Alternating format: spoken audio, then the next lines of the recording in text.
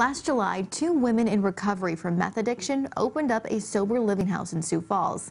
6 months later, they now have 4 sober living homes in the city. And the latest one is for women and children, and it has a special connection to Emily's Hope, the charity Angela Kennecke started after the overdose death of her daughter in 2018. In tonight's Eye on Kettleland, Angela introduces you to a woman living in Emily's Hope Oxford house who is becoming the mom she was always meant to be, with the help of a safe and sober place to live. Monique Maryville has been on her own since the age of 17. My parents being addicts, my parents going to prison. Years later, she broke a vow to never go down the same path. I tried meth and then I couldn't stop. I didn't understand addiction. I didn't understand addicts. I thought they were very selfish, that they just didn't love their children, their life, or anything like that, until I became an addict. And you did the same thing? Yeah. Is that hard? Yeah. Maryville said meth made her ADHD brain feel normal. Her life became anything but. She spiraled out of control, eventually losing custody of her kids and winding up in prison. A few months following her release, she moved into the Emily's Hope Oxford house in Sioux Falls, where Maryville worked hard to get her 2 children, Mommy, look. 3-year-old Waylon and 2-year-old Janique, back. It was like we were never apart. And I struggled with that because I was like, what if they regress? What if they don't want to be with me? What if they cry when they leave, the foster mom? But it wasn't like that. They wanted their mom. Our children may have lived in chaos for a while, and so learning that structure again on how to help your children without being high or drunk, it's a learning process. It takes time. I love your dress. Rebecca Hungerford knows that firsthand. She and her friend Rebecca Skinner are both in recovery for meth addiction. These are personal experiences. These are things that I have personally gone through in my life.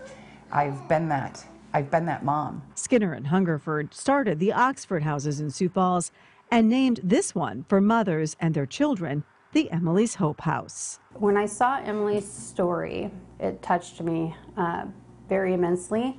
And the idea of opening up a recovery house had always just been on my list of things that one day I would like to do. Something in her story just spoke to my heart, and I just said, why not now? It's needed. I don't want to see brilliant young people losing their brilliant futures. The Emily's Hope organization donated a computer, art supplies, and even a wagon. The children living in the home opened up the gifts on Christmas. All those kids being able to open up all those gifts and the looks on their faces, it was just was a magical day for them.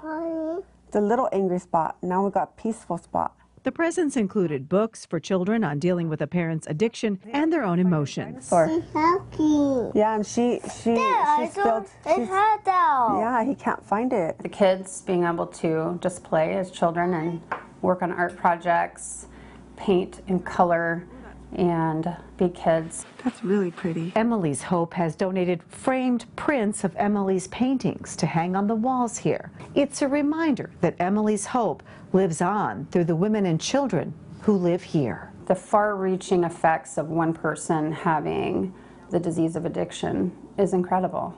And so when I say it takes a community to put all this together, it's truly what it is. It takes a community. The residents must be active in recovery groups, and if they use alcohol or drugs, they aren't allowed to stay. It's not easy. They're paying their own way. They have to pay rent, they have a chore, they have to get a job, take care of their children. All the moms sign a parent contract. Maryville hasn't used in more than a year. That's the longest she has remained sober after several attempts to quit. What will keep you in recovery? My children. Being with my children, being with positive support. I have support that I never had before. And what does it mean for your kids to have their mom? Probably the world, I guess. I hope.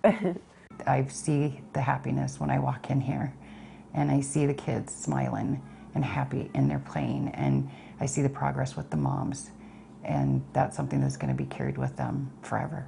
Women are encouraged to live in the Emily's Hope House for a year, which allows their children to count on a safe and stable environment as their mothers reclaim their lives from the grip of addiction. With Eye on Kettleland, I'm Angela Kennecke. The founders of Sioux Falls' Oxford Sober Living House Network say that the need for sober living is much greater than what's available. Even with 4 houses, they still turn people away because they're full. They are hoping to get funds to hire a coordinator for the home soon. To find out more about the Oxford Sober Living House Network in Sioux Falls, we have put a link to the organization's Facebook page on this story on KETTLELAND.com.